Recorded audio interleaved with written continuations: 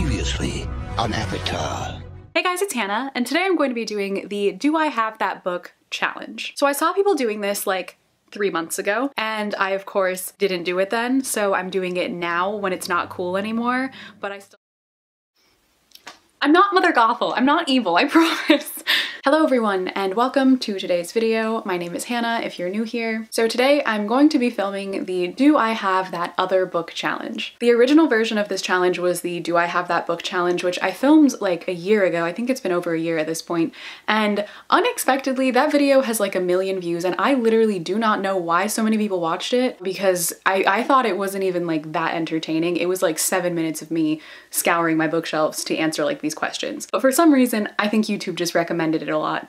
And now it's one of my most viewed videos, which is very strange to me. But it's been so long since I filmed that, and I didn't know there was a second part to this challenge. And then I saw a bunch of people doing it, and I knew I had to do it as well because it was actually really fun to film that first video. So I thought it would be fun to do the second part of this challenge. The creators of this version of the challenge are Keeping Tabs and Current Chapter, so I'll be sure to link both of their channels in the description box below if you'd like to check them out. But I'm very excited to do this. I haven't watched anyone's videos because I didn't want to spoil the questions for myself, and I've only just like screenshotted the questions so I have them so I can read off of them. So I really don't know what I'm getting myself into. I feel like the last one was somehow fairly easy for me, but I thought it was going to be really, really challenging. I think there were only like 2 books that I didn't have or something like that. But I'm assuming that this time the questions will probably be a little bit more specific and a little bit more difficult. So I feel like I'm going to have a pretty hard time with this, but nonetheless, I'm excited to get into it. So without any further ado, let's see if I have that other book.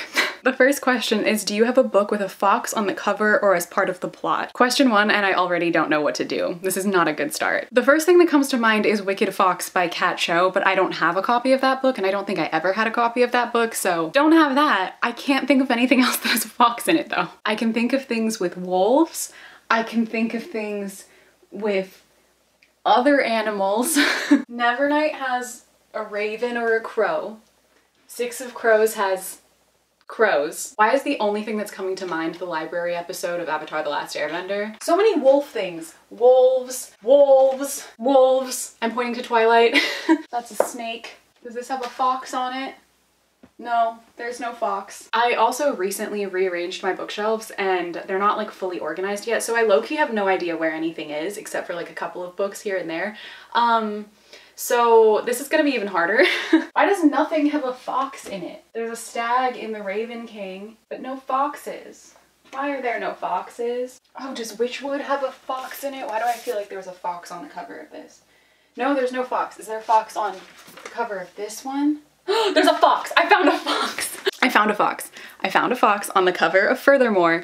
There's a little fox. Do you see the fox? Little origami fox? It looks like it's made of paper or something. It's very cute. Do you see it? You see the little fox?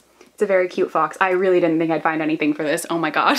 All right, question number 2. Do you have a book published the year you were born or within a 3-year radius? Okay, I don't know. I was born in 1996, and I feel like the majority of my shelves have books from like 2005 and beyond, or like 1920. So 3-year radius might be a little bit hard. Oh, you know what? The Perks of Being a Wallflower. When was that published? Perks.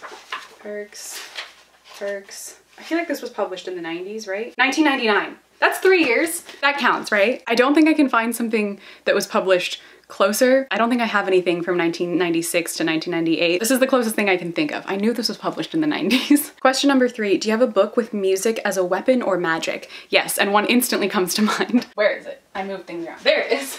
This Savage Song by Victoria Schwab. Music is a key part of this story and part of the magic system-ish. It's kind of a weapon. It's kind of part of the magic. Just read it. These books are so good. Question 4, do you have a series with mismatched covers? One instantly comes to mind, and I feel like this is probably the one that everybody chose, but easily the Diviners series by Libba Bray. I still don't have the last book. I don't have King of Crows. I haven't read it yet. Please don't judge me. But besides the last 2, every single book in this series has had a different cover, and it's the bane of my existence. Why couldn't they just make all of the covers match the first one?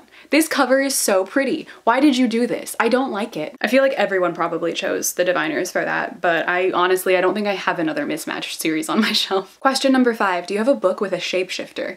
That I do. First thing that comes to mind, Clockwork Angel, or the Infernal Devices series as a whole. Tessa, the main character, is a shapeshifter. That's not a spoiler, it's in the very beginning of book 1.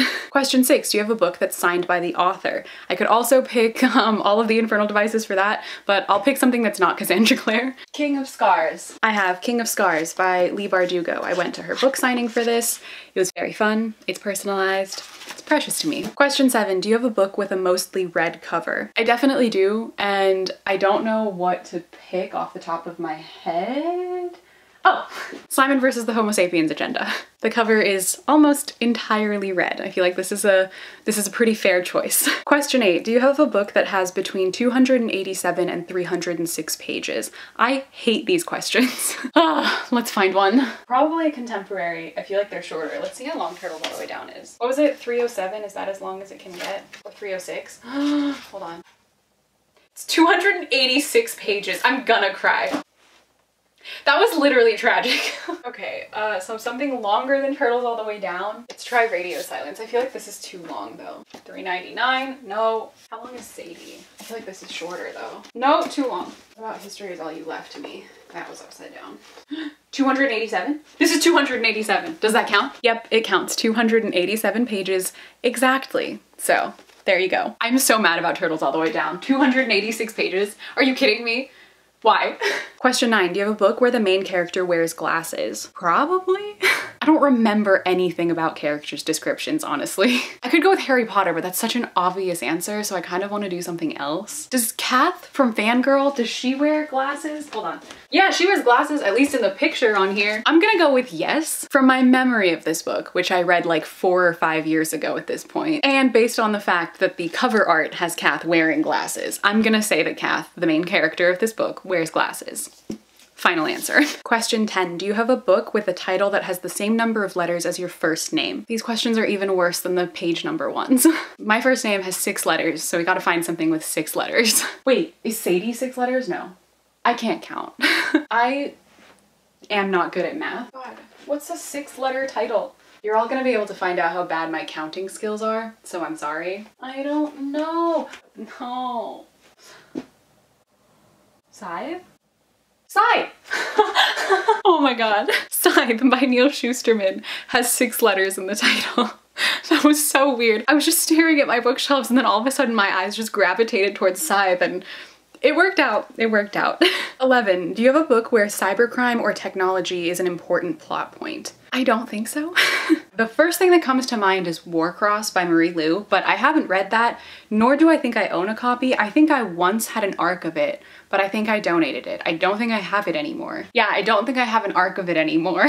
But I can't think of another book where cybercrime or technology is like a main plot point. I think I need to rule out the cybercrime part. Technology. Scythe? Does Scythe count? I feel like Scythe counts. I don't know if I'm allowed to pick the same book for 2 prompts, but I'm gonna do it anyway because I can't think of anything else. Also, I could just pick like the Thunderhead or something instead. We'll go with the Thunderhead actually, hold on. The Thunderhead is literally technology, and a lot of the like stuff in this world revolves around like the advancement of technology and how that's incorporated into human life and developed throughout like evolution and stuff, and how it's been meshed with human evolution. So I feel like that counts. I feel like Scythe counts. It's dystopian, but it's also kind of like techie a little bit. I'm gonna go with yes, especially Thunderhead. Like you learn a lot more about the world and like the Thunderhead itself and like the tech aspect of things in this one. So I'm gonna say this counts. I'm gonna say it counts. You can fight me, I don't care.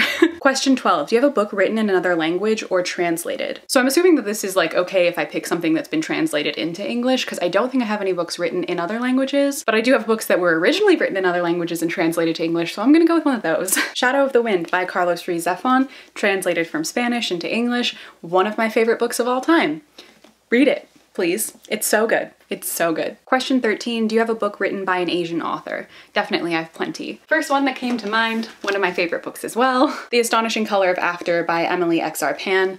Such a good book, such a good contemporary with a little bit of magic sprinkled in there, and it's beautiful, heartbreaking. I love it. I can't recommend this book enough. 14, do you have a book with a moon on the cover? Yes, and I don't know why this just like immediately popped into my mind, but this cover is just like vivid in my head. Also because of the title. When the Moon Was Ours. I actually have two versions of this book, and this one also has moons on the cover. So yeah, both of these covers have moons on them. I still haven't read this book. I've been saying I'm gonna read it for years and I still haven't read it, but I plan to one day. Don't judge me. 15, do you have an illustrated children's book? Yes, I have multiple. The Little Prince. This is the one that's just like on top of my stack of illustrated children's books, so we're gonna go with this one. But it is illustrated. It is a book for children in my opinion. I read it when I was little, and it is also one of my favorite books of all time. Highly recommend if you haven't read it. You can read it at any age. It's still beautiful, still wonderful. I feel like these videos always just turn into me promoting my favorite books, but like, that's my whole channel. Question 16, do you have a collection of myths or fairy tales? I don't know. I used to have a little like mini book of like Greek myths, but I think I unhauled it.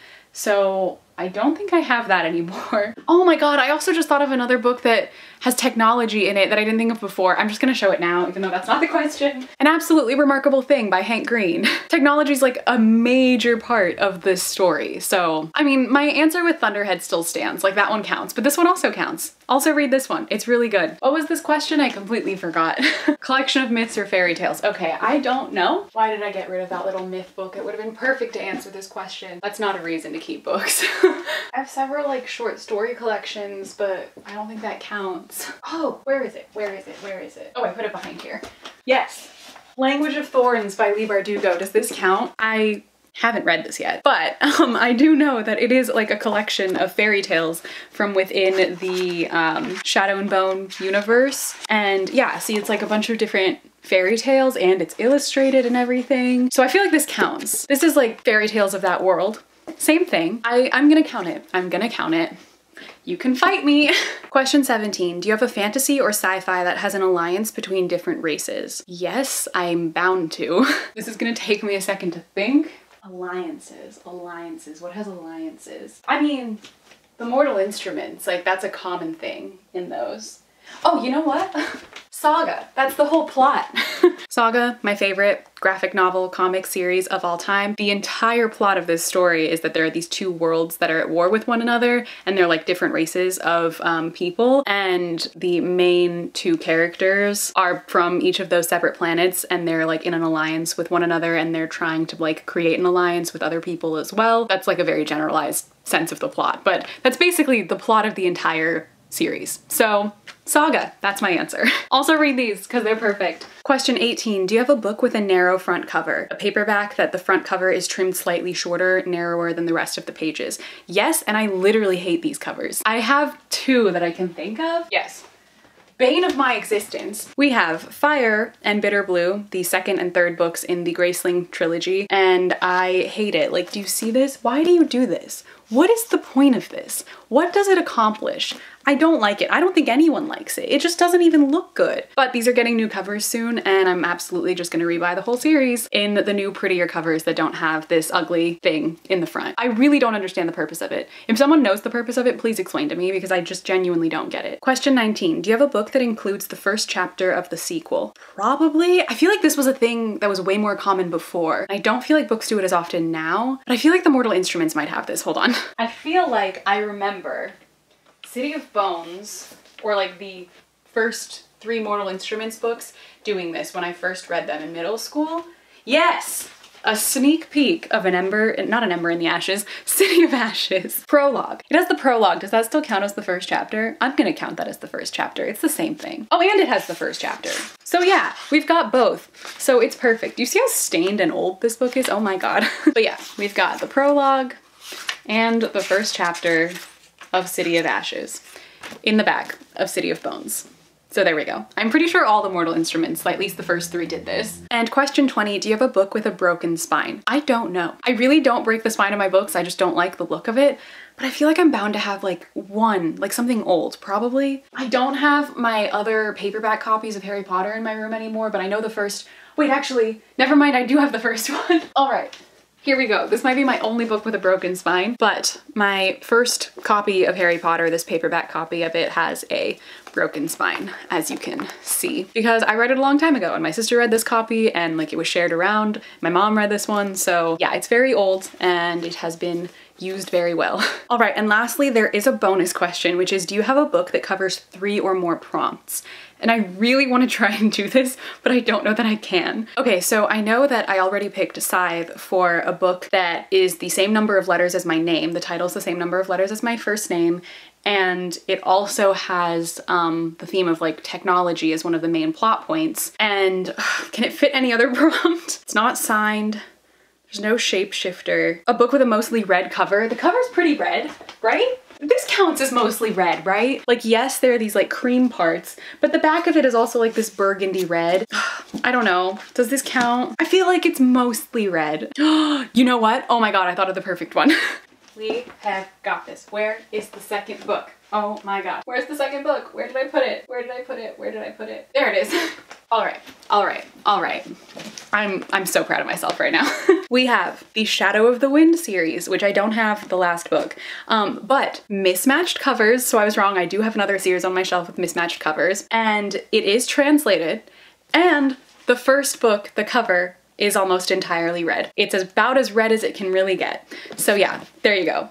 This answers 3 of the prompts. I'm very proud of myself. I didn't think I'd be able to find one. All right, so there you all have it. That is it for the Do I Have That Other Book challenge. I had a great time doing this. I'm pretty sure I answered every single prompt, which I did not think would happen. I thought this would be way harder than the first one. And while the questions were definitely more difficult because they were way more specific, for some reason this was not as bad as I thought it would be. I thought I would have a really hard time with it because it's been a while since I've been like familiar with my bookshelves and I just rearranged everything. Also, my memory when it comes to like what's in the books is not the best all the time, especially since it's been so long since I've read some of these, but it actually wasn't that bad, so I'm pretty happy. But I hope you all enjoyed watching this video. Let me know in the comments down below if there are any other challenges or tags or anything that you would like to see me do, or if there's any other video that you'd be interested in seeing. I'm always open to your ideas and suggestions. If you'd like to watch my first version of this challenge, I'll definitely be sure to leave it linked on the screen as well as down below so you can check it out there, as well as the links to the original creators' videos. But again, I hope you all enjoyed watching this video. If you'd like to follow me on any of my social media, all my links are in the description box as always. But thank you so much for watching. I hope you enjoyed, and I will see you in my next video. Bye!